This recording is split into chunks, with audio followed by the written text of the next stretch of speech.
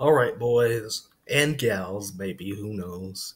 You never know who could be watching these videos, but it's time. Week 13 is here. And just because it is SEC Cupcake week does not mean there is not any good games on the docket. There is some good stuff here. There is some juicy stuff we got to get into first. Obviously, there's a lot of matching on Tuesday and Wednesday and Thursday nights during like November. So we're not even going to talk about that. There's some divisional stuff going on in the MAC as well. Um, Lots of divisions have not been clinched yet. Miami of Ohio has clinched a division. Clemson, Georgia, and Oregon have clinched division titles and will be going to their respective conference championship games. So let's break down these games first of all. Obviously, Oklahoma State is still ranked. They still have an outside shot to get to the Big 12 championship. Now, will it happen? Probably not, unless Baylor loses twice. But they probably will not get in anyway because Baylor has the tiebreaker over Oklahoma State. But they are playing West Virginia. West Virginia is a tough out, so they beat Kansas State already, which I forgot to go over the last video. But yeah, um, Minnesota's taking on Northwestern. That's going to be pretty interesting. Minnesota has to get prepared. They cannot let this game slip away from them like they did with the Iowa game. They gotta win this game, win it decisively. Again, it's Cupcake week, so Western Carolina is taking on Bama. Samford is going to Auburn. Not the greatest slate there that starts off the day. But then we got Penn State taking on Ohio State, the unstoppable juggernaut that is Ohio State, taking on a Penn State defense that has really been suspect all season long, an offense led by Clifford, who really has been kind of iffy at times. So this is going to be, I've heard some people say that this game is not going to be close. I disagree. I completely disagree because if Penn State can get their act together, this game could be really, really close. This game could be, and Penn State can't score, so don't count them out completely. Do not count them out completely. So keep an eye on keep an eye on these Big Ten matchups at noon or 11 o'clock, depending on where you're at, or earlier. Don't even really care about these next two here. Both these games start at 1:30. My time, 2:30 on the East Coast. That's Notre Dame taking on Boston College. And Appalachian State trying to wrap up the Sun Belt Eastern Division against Texas State. These two games really don't matter all that much. So, it is what it is. USC, UCLA, that is also going to be very interesting. UCLA is not out of it. Not out of it yet. USC is also not out of it in the Pac-12 South. Remember, USC beat Utah. USC has the tiebreaker. If Utah loses, they beat UCLA. Oh boy, we might be seeing Oregon versus USC again in the Pac-12 championship on a Friday night. Also, keep an eye on SMU Navy as well. It's going to be pretty interesting. Virginia Tech is now probably going to be ranked in the CFP's top 25. They're taking on Pittsburgh. That's going to be for the Coastal Division title probably, unless something weird happens. Again, there's a lot of cupcake games like Kentucky taking on Tennessee Martin.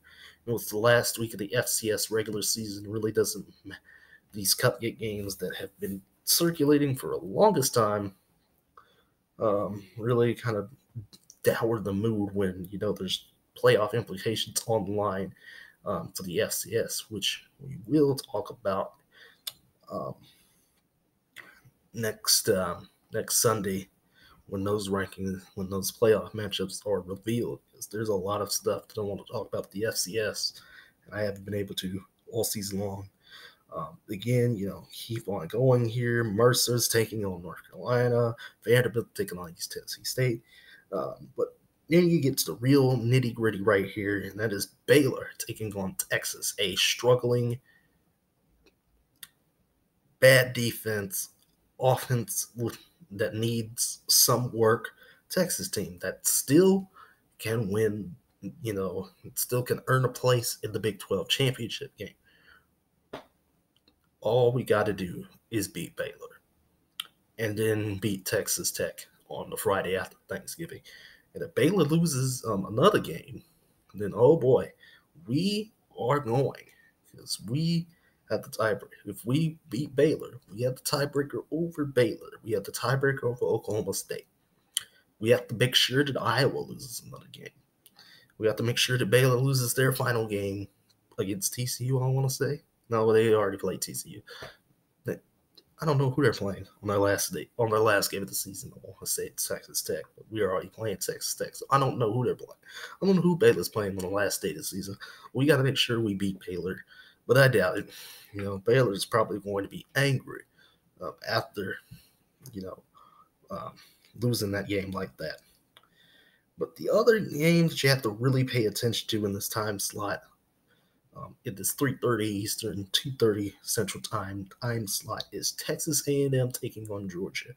Now, Georgia's already locked up the SEC East, but at the same time, Texas A&M could play spoiler to both Georgia and to LSU. As Texas A&M has been quietly improving ever since their losses early in the season to Alabama and Clemson. Because it was Alabama and Clemson early in the season.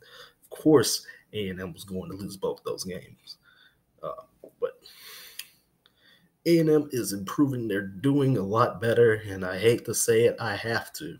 I hate to say it, but I have to cheer on A&M just to get Georgia away, get them away from the playoff rankings, to get them out, get them eliminated. Georgia is a fraud. I'll continue to say it. They almost lost against Auburn last week, and it is what it is. I'm hoping that A&M can pull it off. From a rival to a rival, from our former brother in arms. I use that term loosely because A&M sucks, but A&M, go out, do your job, beat Georgia next Saturday. There's also Michigan, Indiana, and in that same time frame, if you want to switch it up and get some more Big Ten on your plate, And then there's also Purdue, Wisconsin, and Memphis, South Florida, but South Florida's not very good. Keep on going here, and then you find all the interesting games right about here in the late window, the 7 o'clock window, around that time. You got Herm Edwards and the Fighting Sun Devils of Arizona State taking on Oregon. Oregon is coming to Arizona State, and it is going to be fun. Are you firm for him? We haven't heard anything about Arizona State in a while on this channel, period. But Oregon has to play well. They have to be the same Oregon that dismantled Arizona and USC. Otherwise, Arizona State's gonna exploit that and get a big upset. Could be fun. That's gonna be a fun game to watch. Let me tell you. Temple Cincinnati is also there. Remember, Temple is the same team that beat Memphis. So Cincinnati is scraping by these last couple of games here. They are scraping by Arkansas. Oh, God. Didn't they fire Chad Morris? They're taking on LSU, and it's not going to be pretty. I can guarantee you that. Mississippi State's taking on Appalachian Christian, so disgusting matchup. And then, you got Oklahoma taking on TCU. Now, TCU is a wishy-washy team. They'll play Baylor to the limit. They'll beat Texas, but then they'll lose, to like Oklahoma State or something like that. They'll lose a game. They're just kind of wishy-washy. But they play well, and they can fluster Jalen Hurts to the point where they can actually keep the pedal on the gas, unlike Baylor and unlike Kansas State towards the end of that game.